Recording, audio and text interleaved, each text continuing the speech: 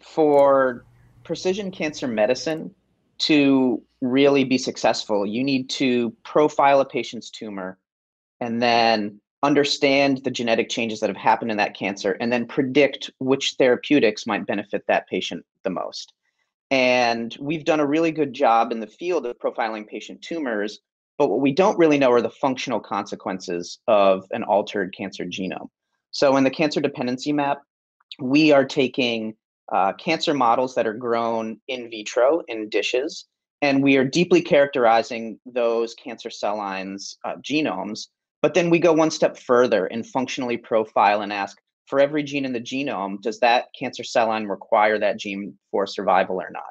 And so the cancer dependency map essentially allows us to start to realize in an unbiased way what genes might be good to target as therapeutics and how we can map that on to genetic alterations that we would observe in human cancers. We were hoping to see if you lose certain tumor suppressor genes, are there other weaknesses that start arising? And when we do that analysis, one of the top priority genes that came out was VPS4A and VPS4B, which were specific weaknesses in tumors that have lost the SMAD4 tumor suppressor gene, which is a tumor suppressor gene that is lost in almost 20 to 30% of all cancers. VPS4A and VPS4B are enzymes that are critical in a process in the cell called the endosomal sorting complexes required for transport, or the escort machinery. This is a set of proteins that function in the cell that maintain the membranes of the cell. If you lose one of these genes, you can still use the other one. So if you lose B, you can still use A to maintain your membrane biology. But what we now noticed in the cancer dependency map is that cancer cells that have lost certain tumor suppressors lose one of the two of these two genes. And this is where this unique vulnerability comes in, where we can target specifically VPS4A, inhibiting its function or preventing it from functioning, but thereby killing the cell because it has no functional VPS4B. VPS4A and VPS4B are highly related proteins. We call them paralogs. You can think of them similarly as like fraternal twins. They're not identical to one another, but they're very similar.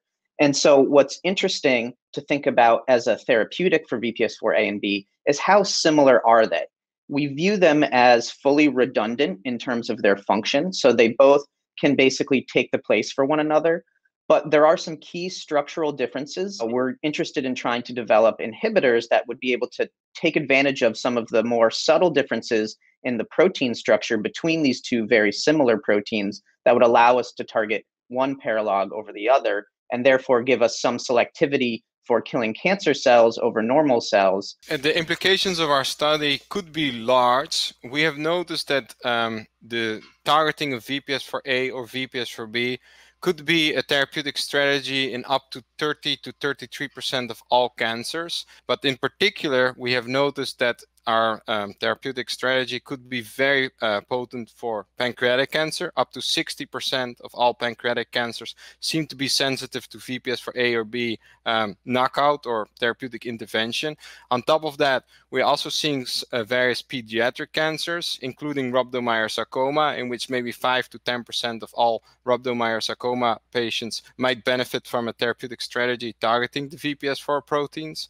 In addition, we see that VPS4A and B could also be interesting targets in various epithelial cancers, including ovarian cancers, lung cancers, but also colorectal cancers, because all of these cancers are characterized by tumor suppressor loss of SMAD4 or e-cadherin, which are the two tumor suppressors that we link to VPS4A and B sensitivity.